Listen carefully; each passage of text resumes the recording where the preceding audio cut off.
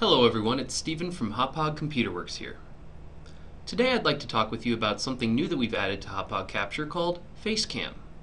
So what is FaceCam?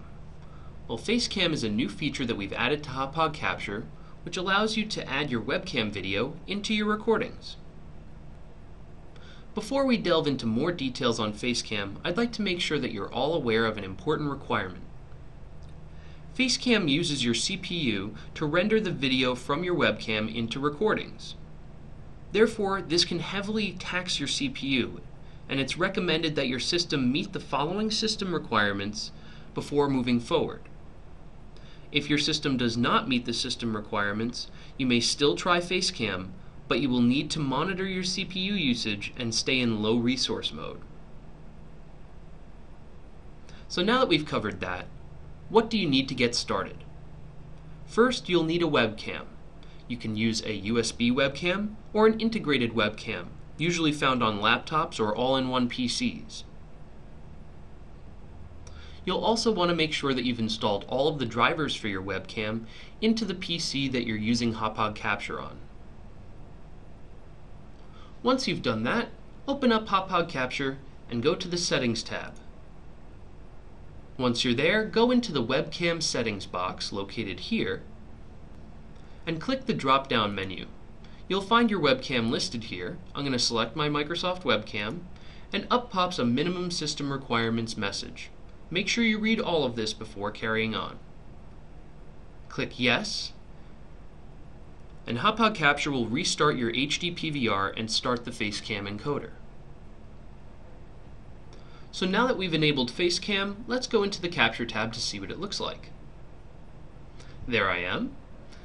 But you'll also notice we don't have a microphone selected, so let's go ahead and click the drop-down menu and select our microphone. So now that we've selected a microphone, you'll notice that I'm currently at iframe only and I'm currently scaled down to 720p. So why is that? Well, let's go back to the Settings tab and I'll explain. When you enable FaceCam, the software is automatically put into low resource mode. When in low resource mode, the video is automatically downscaled to 720p.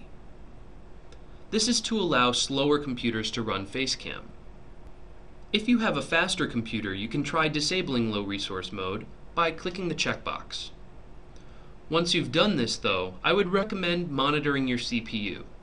To do this, go into your Task Manager and select the Performance tab. Here you'll find a monitor for your CPU. If you ever see this line rise above 80%, I would recommend switching back to low resource mode. So now that we've covered monitoring your CPU, let's exit this window and go back to the webcam settings. One of my favorite parts about FaceCam is your ability to resize and position your window wherever you like. You can click and drag the lower right hand corner to resize it, and you can reposition it anywhere you click and drag. So now that I have it positioned there, let's go back to the Capture tab, and there I am. So let's go back to the Settings tab for just a moment and cover Simulation. The preview window here simulates a specific resolution. Currently we're simulating 1920 by 1080. I can simulate any resolution that I choose, let's say 720p. Now you'll see that the webcam frame has resized itself to be larger. So as an example, let's say I want to record at 1080p. I'll simulate 1080p in this window here and make sure that my webcam is resized appropriately. I'll also position it right here. And then I click Capture, and there I am. So I hope this video was helpful in explaining the finer points of FaceCam, our new feature in Hauppauge Capture. But if you have any questions for us, you're welcome to visit us on Facebook, or drop us a line on Twitter, or send us an email. We'll be happy to help you. And I think I'll wrap up this video with a clip of my own that I recorded earlier using FaceCam. Thank you for watching. And then, so I'll go over to Contacts, go to the Coriolis Starport, request docking. It'll give me a docking pad that you can see over the HUD there. So I'm going to go to pad 29. And let's try and line up with the station. It's rotating, so we want to make sure that we're getting in here okay. It looks like this is the side to go in on. There's a ship. 29, there it is. Alright, I can't help but twist my head sometimes in this game, especially once you enter these cylindrical stations.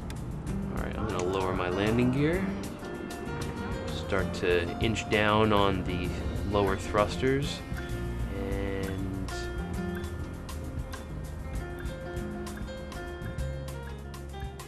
come in for a nice smooth landing. There we go.